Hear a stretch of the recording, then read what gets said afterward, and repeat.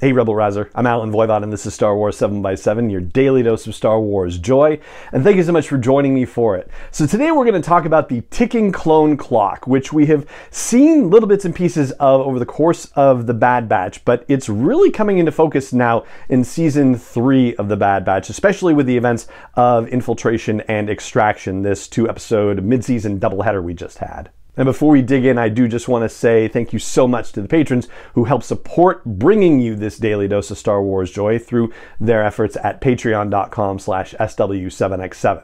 So let's think about what we know about Order 66 in brief, right? So we know that the chips were implanted into the clone troopers, and we can safely assume that they have a shelf life before they would eventually start breaking down. We saw malfunctions starting to happen near the end of the Clone Wars, and we know that from the initial install of the chips to when we are now in the Bad Batch, it's maybe 5-ish years or so. I'm saying 5 years because, you know, at Attack of the Clones to Revenge of the Sith, that's 3 years, and then we are maybe a year and a half past the events of Revenge of the Sith as we are right now in the Bad Batch, but you also have to allow for a little time before Attack of the Clones when clone production really started in earnest. I mean, you know, the 200,000 clones that Obi-Wan Kenobi found about in Attack of the Clones, they didn't just magically appear, they were grown, and, you know, it was an accelerated process, of course, but and, you know, it didn't happen overnight for sure. So the chips, let's just say, for sake of argument, that it's a roughly 5-year shelf life, all right?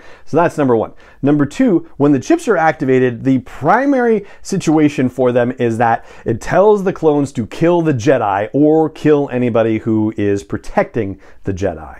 But what happens when all the Jedi are gone, right? When there's nobody else to attack and nobody existing who could be safely identified as having protected the Jedi. I mean, for one thing, in Bad Batch Season 1, in those episodes where Wrecker's chip finally started to kick in, he attacked members of the Bad Batch because, presumably, they had acted to protect a Jedi, Caleb Doom, in the very beginning of the series. But where we are now, more than a year after the fall of the Republic, there's not really anybody who is protecting Jedi anymore. Like, it's kind of few and far between, basically. Yes, they helped Gungi in Season 2, and so, yeah, maybe something could get triggered by that as well. But for the most part, Palpatine's spin had to go from, you know, attacking the Jedi and attacking anybody who was helping the Jedi to attacking anybody who was against the Empire. And there was sort of a logic to it, if you will, because the Jedi were attacking what was the Republic,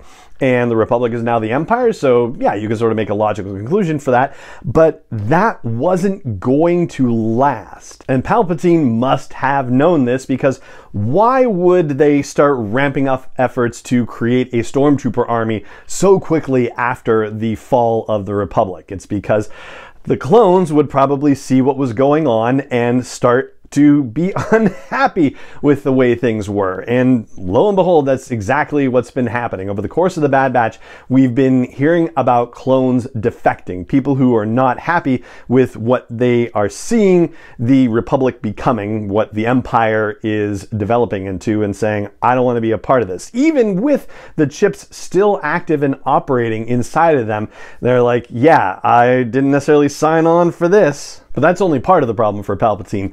Another part of the problem is the treatment of clones in the aftermath of the rise of the Empire, right? So they've been decommissioned, they've been kicked out of the military service, and yes, there's some Imperial Information Bureau that's gonna resettle them somehow or whatever, but from little bits and pieces here and there that we've gotten over Season 2 of the Bad Batch, we hear that it doesn't sound like the Empire is really doing much for them. And so they're creating discontent amongst all these clones who, by the way, have military training, which is not great for the Empire, basically, because now they're creating, you know, disruption and, you know, disgruntledness amongst a group of very well-trained people who could actually do some serious damage to the Empire if they were able to get themselves together.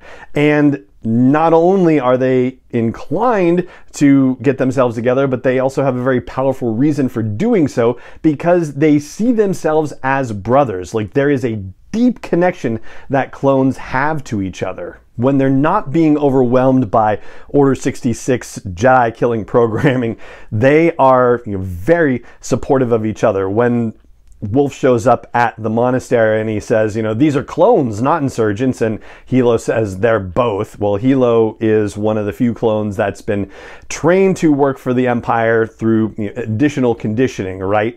So in the same way that Crosshair had been saying, not everybody on Tantus is a prisoner, clone-wise, this is one of the examples thereof. And Wolf isn't necessarily a prisoner either, but he is not one of the ones who's been conditioned in that fashion. And then at the end of the episode, after Wolf has let Rex and company leave, he gives orders to go back to the monastery and collect the dead. And, Hilo is shocked by this and says, but, they're insurgents. And Wolf's response is, but they're clones and we owe them that much.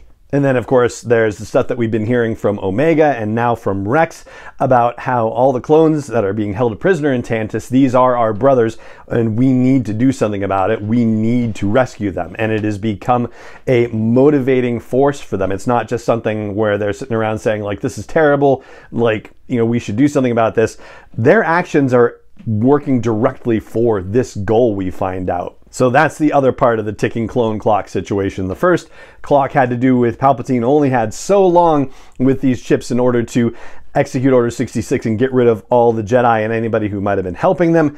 But now the problem is for Palpatine that he has millions of clones out there that are becoming increasingly restless and dissatisfied with how things went from the Republic to the Empire, and they're going to start organizing and rising up. And so this means that we could actually be seeing something enormous by the end of Season 3 of The Bad Batch. Or at least the seeds of something enormous, right? The ultimate goal may be the liberation of Tantus, but it leads to a larger question of what happens with all of these clones once they are free, and will we have a significant uprising against the Empire in those first few years of the Empire, and is that a new story that's going to be told down the line? So that's what I've got for you on our deep dive episode related to Extraction, which is the 7th episode of Season 3 of The Bad Batch, and that's going to do it for this episode of the podcast.